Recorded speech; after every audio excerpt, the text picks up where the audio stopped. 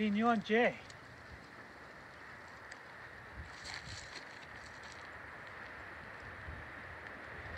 Thicker.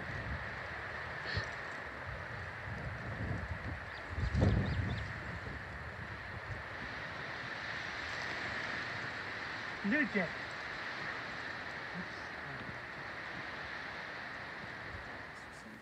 Hello and welcome to another Sandia Mountain Natural History Center quick trip. Today we're in the Corrales Bosque in a bird blind, about to do some birding and to have a little bit of fun.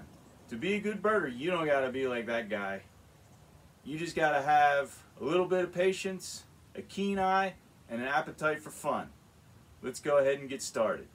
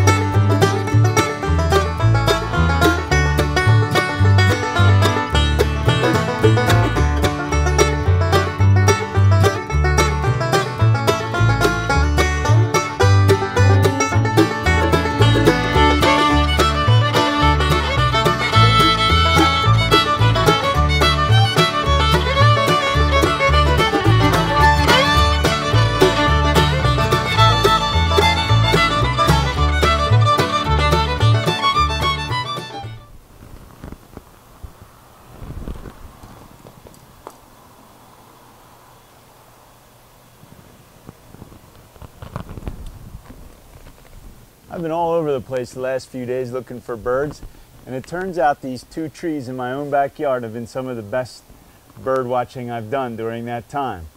I've seen western kingbirds, hummingbirds, doves, and several others right here in my own backyard.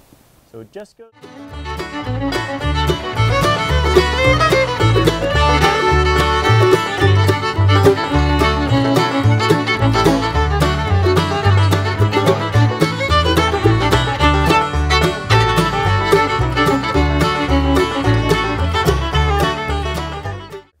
So it just goes to show you that you don't have to go far to be a good bird watcher.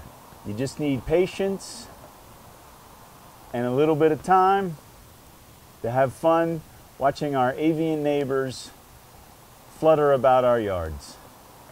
Join us on the next one. Thanks. Avian friends fluttering around the yard? Sounds like another case of Magnus avium fanaticus.